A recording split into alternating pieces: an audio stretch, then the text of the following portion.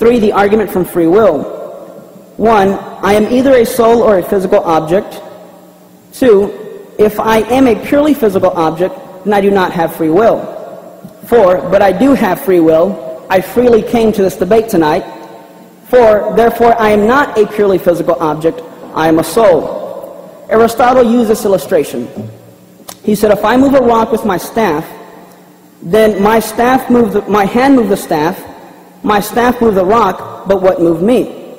Now, if you want to say that it was a brain firing that caused my hand to move, to cause the staff to move, to cause the rock to move, I would simply have to ask, and what made that brain firing fire? And sure, you could say the same thing, but then we'd end up in an infinite regress and the action would never be accomplished. So here's the point. For there to even be free will, you need a personal free agent that is capable of being the originator of all your actions. But if there is no soul, and all you are is a purely physical machine, then you don't have free will. I don't put $1 into a Coke machine and it chooses to sing me a song instead of giving me a Coke. So if you deny the soul, then you have no grounds for believing in free will, which literally means, and here's the punchline, that every thought you've ever had was not your own. So literally, the last thing you can call yourself tonight is a free thinker.